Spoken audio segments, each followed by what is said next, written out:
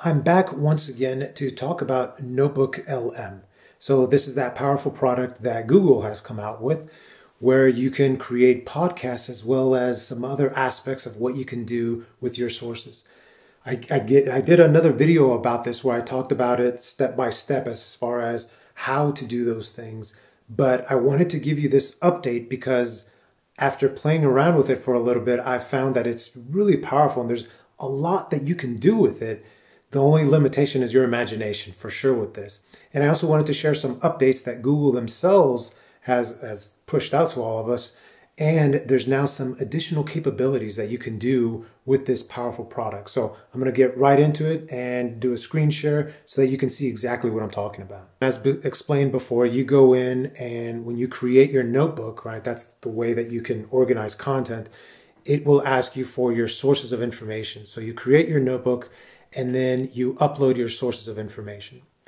When you do that, I want you to be sure to realize that it's all going to be right here on the left-hand side. And the cool part is that you can select the sources, so you can toggle it on and off as far as what you want it to use in order to interact with the sources, to ask it questions, or to create different outputs for you. Within the sources, I want you to notice a few different things. I used a lot of PDFs, but I also used a website. I also went in and I gave it a specific URL for a YouTube video. Now, I wouldn't accept that video because it said that there was an issue in that it couldn't access the actual transcripts. But the transcripts were there, so I don't know if this is some temporary flaw or some issue that it's having. So for right now, I couldn't get it to use a pre-existing YouTube video. The other cool part is that you can rename the source or completely remove the source. So that's a nice little feature. That way you can name it appropriately so that it's easier to interact with. I quickly want to go over this part right here, which is some of the different things that you can do with your content. Because initially when you come in here, it'll give you a quick little summary, which is this part here, but you can go in and make an FAQ like this, a study guide. It has table of contents, but the briefing doc is really powerful. It's really usable information.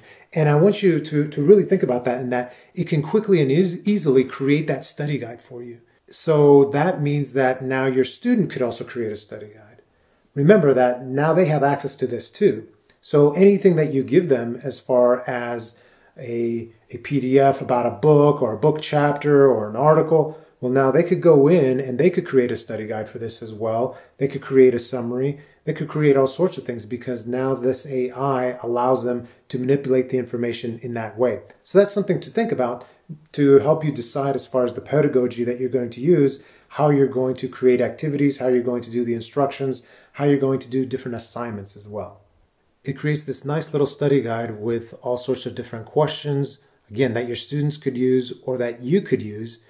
It has an answer key in there, but the big part with all of this is whatever it creates, it doesn't have to be perfect because we're always using proper AI literacy. So we, of course, are going to review the information. And when we do that, we might notice, oh, well, this is different. But it's still a solution for you, right? Because this could give you a 75% solution as far as the study guide that you wanted to create. This could give you a 80% solution. This allows you to then take it, because all you have to do is copy it and paste it into a Word document, and now you can manipulate it however you want. Now you can fine-tune it to be exactly what you want. Maybe you want to turn this into a Google form that they have to go through and fill out as far as some sort of quiz or some sort of guide that they're creating along the way. All sorts of different possibilities. The power of this is that it quickly generates this type of information for you to use.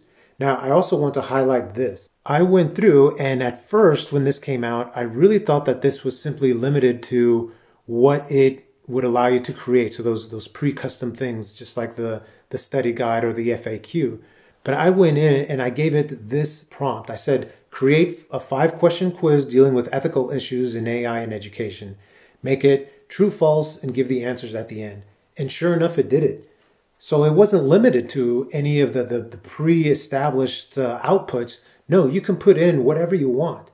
I thought that input at the bottom, I thought that was only to ask questions of your sources, because that's the real power here, is that it uses your specific sources. It's pre-trained, so that it can interact with you in plain English. But the power here is that it uses your specific sources. And it's not limited to just questions. You can tell it something like this. Hey, create this aspect of this. So in this case, I said, hey, create a quick five question quiz for me. But now you can do even more because you can do scaffolding, whatever type of scaffolding you want. You can pose it that type of prompt and it'll access your specific data sources and then give you that response. And now you can copy and paste, do with it whatever you want to.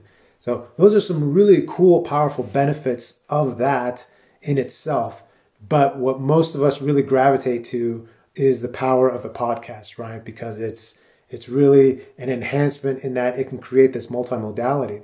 Now, the cool, really interesting aspect here is that Google has come out with an additional capability on top of the podcast. So let me show you that. So now when you go in, you'll see that it specifically has two separate buttons, Generate and Customize. So if you click on Customize, now it'll tell you this. It'll say, what should the AI host focus on? It gives you some nice little examples. Focus on specific sources. An example that would be cover the Renaissance chapter in the history article, if that was your source. Another example here is focus on specific topic or target a specific audience. That is really powerful because now it's as if you're giving a note to that host, to that podcast host, and you're telling it, hey, I want you to do this, to focus on this, to make it geared in this way, to incorporate this, to talk about this more. That's really powerful. I'm going to show you two examples of what I did to show you of its capabilities. But again, I want you to really think about how this can now be applied in your course, with your topic, with your sources. These are just examples. The limitations are limitless, right? Because it's all about your creativity now and how you want to have it focus when it creates these podcasts. So here's some examples. I'm going to initially create a regular podcast directly from those sources. So here it is, and listen to this, and I'm going to compare that to some different ones. Welcome to your deep dive into the future of higher education. Yeah. We've got a stack of articles here on how universities are changing. And let's be honest, it's a little overwhelming trying to get through it all, right? It is, yeah. So we're going to help you cut through the noise, really extract the need-to-know insights, the stuff that'll make you sound super smart at your next dinner party. Exactly. But more importantly, we'll try to connect the dots on what these shifts actually mean for you. So for one case, I went in and I said, explain this to students who are majoring in education. They are sophomores at the university and are not very techy. Focus on the skills that students need to be developing and how universities will need to adapt to address those needs, skills. So let's listen to what it's come up with and notice how this is different than the original source. Hey everyone, welcome back for another deep dive. And today we're tackling something that's, well, it's pretty crucial for anyone who's studying to be a teacher right now, especially if you're, say, a sophomore in college and maybe, not exactly a tech whiz. And that's perfectly okay. Because we're going to be talking about the future of higher education. And let's face it, things are changing fast. Yeah, they really are. And we've gone through a stack of recent reports on this, so you don't have to... Exactly. So think of this as your cheat sheet, right? Exactly. You're talking global trends, cutting edge tech, all of it. So that's interesting. You see how it totally modifies itself so that it addresses the customization that you gave it. So that's a really powerful tool because now we can have that podcast be slightly more focused, slightly changed to better address what we're going for with the creation of the podcast in the first place, right? So this powerful new additional modality. I want to give you one more example, right? Because again, there's so many different possibilities here. So check this one out. So here I say, explain it to my 4th grade elementary class. They are 10 years old. Use simple terms. I want them to understand the importance of AI literacy and how valuable learning new technology will be to their future. Hey there, deep divers. Today we're diving into something really, really cool, something that's changing the world as we speak, and it's called artificial intelligence, or AI for short. And we're going to break it down so you can explain it to anyone, even your 4th graders. That's right. We're talking about AI in a way that would make sense even to our 10-year-old selves.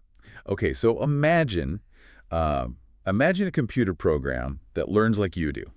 You know how you get smarter and better at things over time?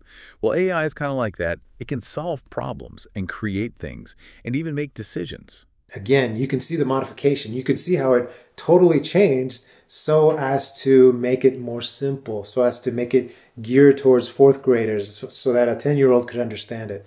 And again, I can go up and down with the focus. I can give it more specific information as to what I want it to be addressing more completely within the presentation.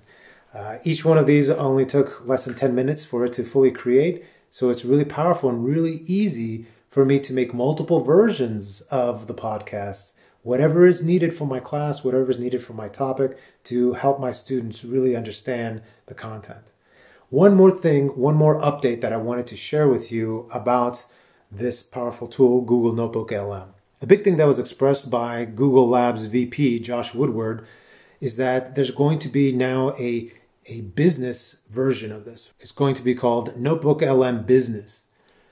Right now, they just announced it. They haven't shown it. There's no explanation of what it's going to be, but he did state that there will be some aspects of pricing, and that will come later this year. So before 2025, they're going to talk about the pricing information.